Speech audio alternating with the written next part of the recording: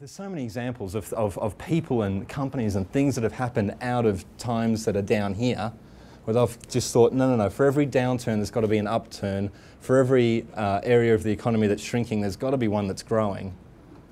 You can't have left without right, hot without cold, up without down. Everything has its opposite all the time.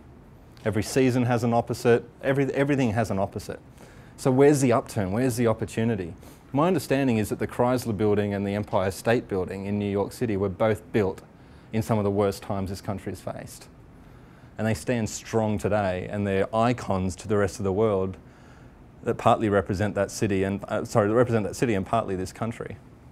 Apple, in the dot-com bust, around about 2001, came up with the idea for this little thing called the iPod, out of a need to innovate and a need to grow while everything else was collapsing almost around them.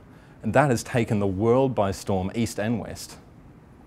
You can't walk around any city without finding someone with an iPod stuck in their ear. Came out of a downturn. And all it was taking an existing technology that was called an MP3 player that existed long before the iPod, repackaging it, making it sexy, easy to use, and putting the Apple brand on it, and bam.